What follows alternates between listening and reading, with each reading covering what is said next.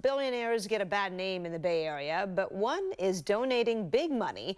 We're talking $2 million this time to try to save downtown San Francisco. Joining us live now is Chris Larson, co-founder and executive chairman of the blockchain-based payments firm Ripple. Chris, thank you so much for joining us. Thank you, Kristen. Great to be here.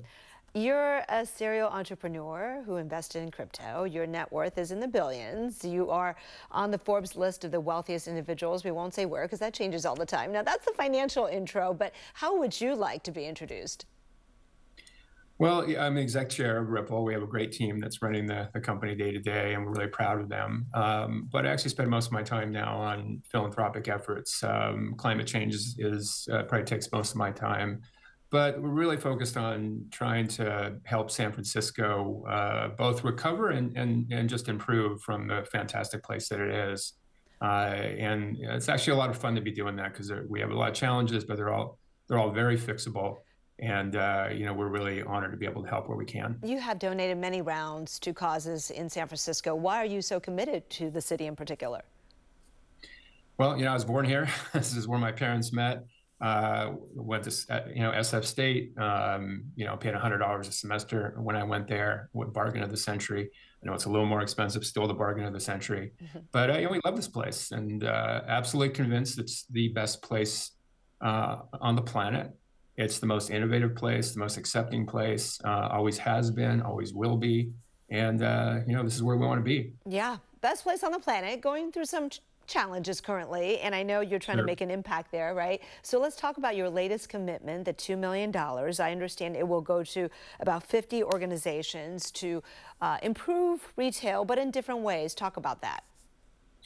Yeah, so we obviously noted that during the pandemic, small businesses probably suffered the most, and that's a huge category of San Franciscans and our work. I think it's 100,000 people work in small businesses, and they really got hurt. So we tried to find ways to help that, and kind of stumbled across something I didn't realize, but there's actually 34 merchant districts in San Francisco. It's really a huge community. And what's powerful about that is that, this is a very diverse city. It's got so many interesting things that, even being here my whole life, I didn't realize. And these merchant districts, they know exactly what they need in their neighborhoods and in their mini downtowns to help improve things. So the idea here was simply empowering them with resources, but let them decide what they needed. Was that lighting? Was that signage? Was that safety, cleanliness? Whatever it might be, we find that sort of hyper-local approach is going to get the best bang for the buck. Union Square has gotten a lot of attention with some of the anchor stores leaving, Nordstrom, on Market Street, and also Mission District has gotten some attention. But talk about where you think the need is greatest. Which shopping districts are you most focused on? Yeah, well, I'm going to give you a little, maybe more of a complicated answer on that one, because I do believe we do have to protect Union Square. It's not just sort of a pretty place to buy, handbags, right? It's the lifeblood of, kind of the tourist industry. It is a huge driver of revenue that then supports homeless services and you name it, right? So we do have to protect that. The head of that, and I'll just give a little plug to Marissa Rodriguez, who runs the Union Square Association. They need all the help they can get. So we do have to protect that really as a lifeblood of the city. That said, though, we've got these incredible merchant districts all over the city: Hayes Valley, Fisherman's Wharf, Balboa, Glen Park. It is really a diverse, rich, gem that we've got, and we've got to protect them. And I tell you, those small businesses, they just they're so vulnerable, and they have been so strong through this unprecedented, multiple years of setbacks and challenges with public safety, you name it.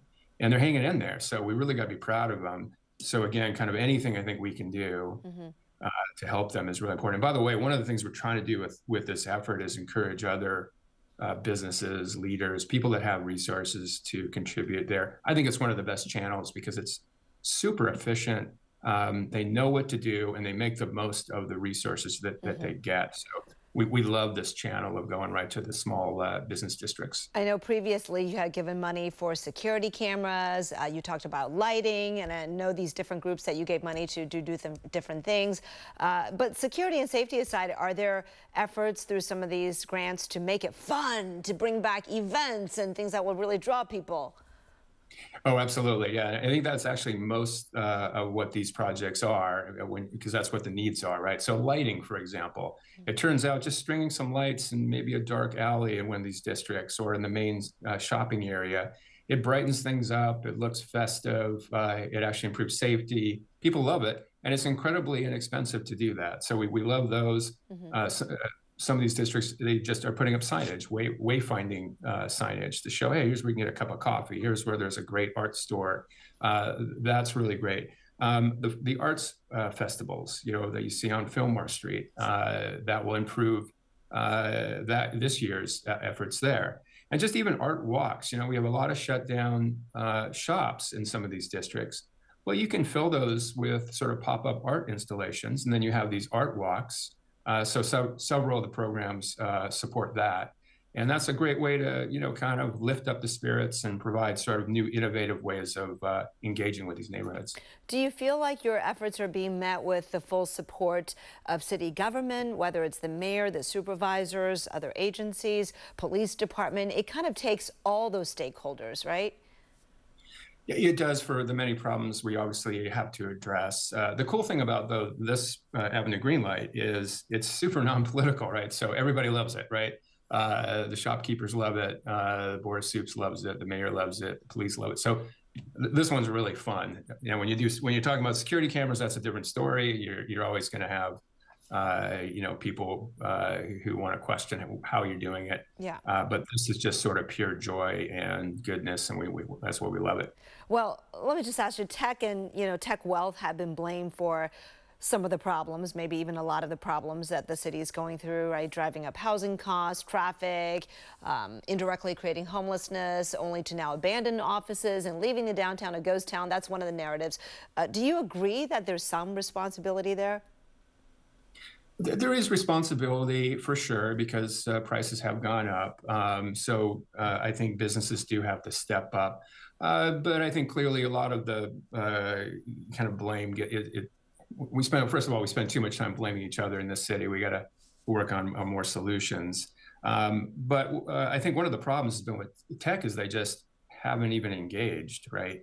It's sort of like, okay, I love the city. This is awesome. But all this vitriol, I'm just going to stand back. We can't do that anymore. We have to engage, even if it gets, unpleasant sometimes. The business community, the tech community has to be there and being part of these solutions, the public safety and growth and criminal justice reform and you name it, right? We've got to be there. The good news is I see more and more of that. I think the community now is stepping up, and that's a positive. Yeah, from the reporting standpoint, I see more and more of that recently as well. And you just answered my last question about what do you encourage other tech leaders to do. So, Chris Larson, thank you so much. Really appreciate you coming on the show. Thanks so much for having me. I appreciate it.